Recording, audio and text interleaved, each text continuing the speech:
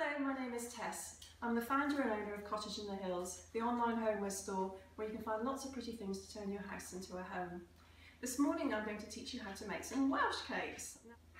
So it's really simple to make Welsh cakes and not many ingredients are needed. You need 8 ounces of self-raising flour, 4 ounces of soft butter or margarine, I tend to use something like Stork, 3 ounces of brown sugar, pinch of mixed spice, egg and a touch of milk if required.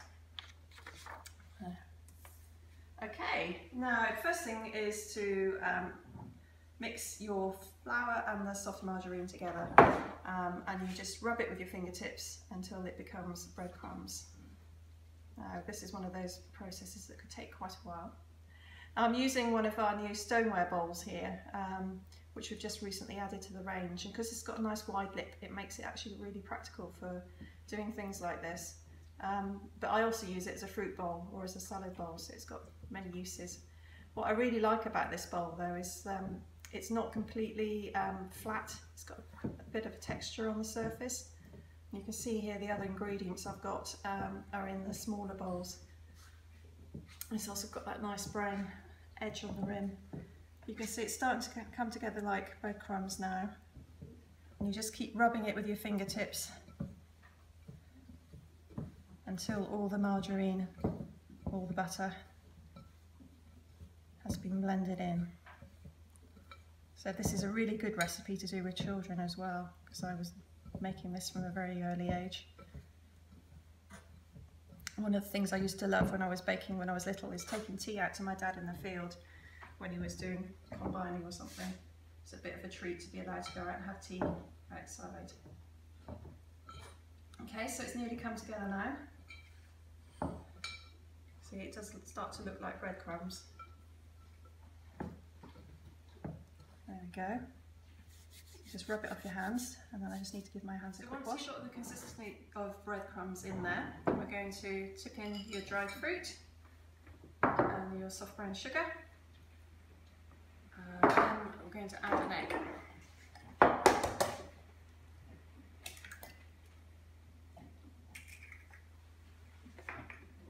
Tip that in.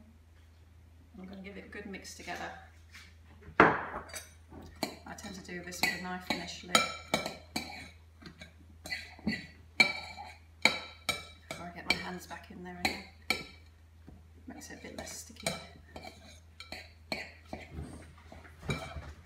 Excuse the dogs in the background, tending to make themselves at home.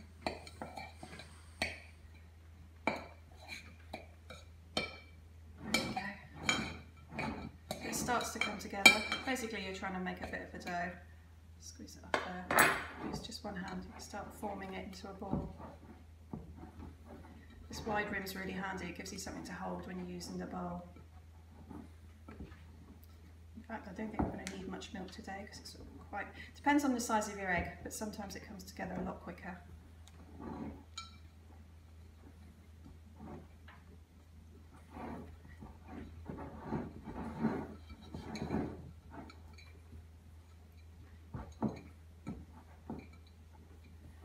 Now we're nearly there with that.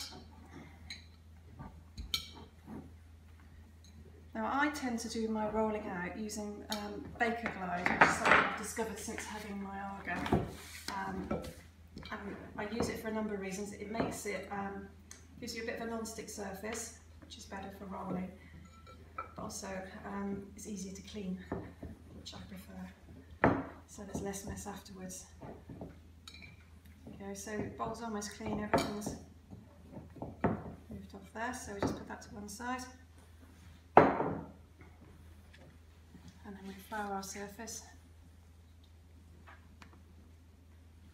And a bit of flour on there.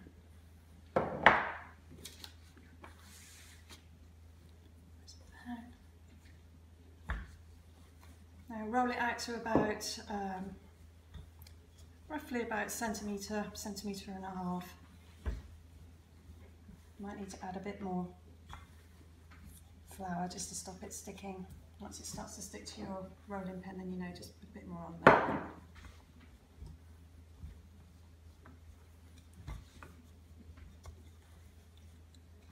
And then this is another bit where you can get your kids involved if you want, with cutting out the shapes. And again, another bit of baby glue because I'm actually going to cook them on here. Cut out your rounds. You can do different sizes in these if you want. Pop them on there.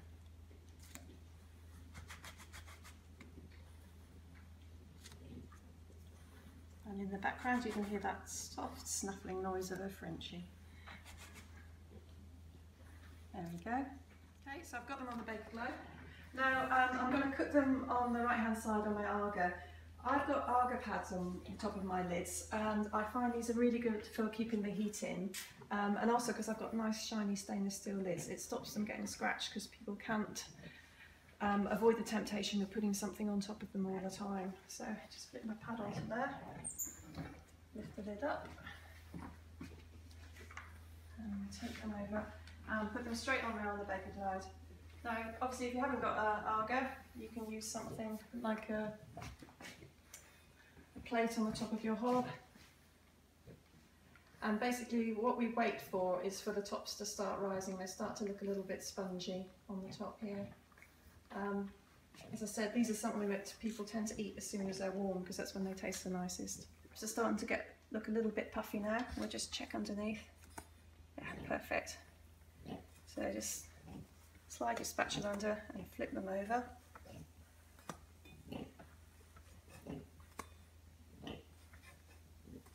Now this is where you need smell-o-vision because they start to smell really nice when they're cooking.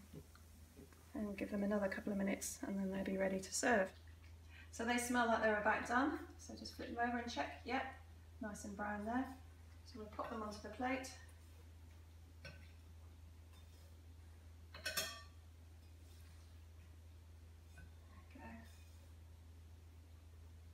Give them a few minutes to cool down and then we can tuck into those.